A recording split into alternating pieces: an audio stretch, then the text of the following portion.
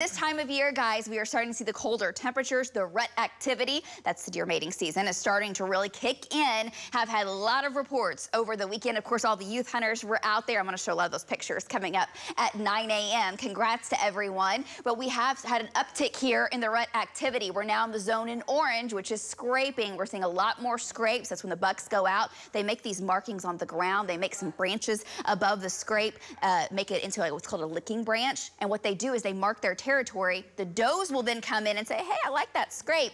And that is how they will kind of start to meet up. It's fascinating to watch, but that activity is starting. Haven't heard any reports of big time chasing ongoing where the bucks are just running around like mad trying to find the ladies. That is coming in the next couple of weeks. Today, 80s, rain chances go up tonight. Tomorrow, a lot of rain headed our way, and muzzleloader opens this weekend. I'm telling you, a cold blast on the way, timed with muzzleloader. We'll talk about how much rain we're getting, how cold we're turning. That's all coming up.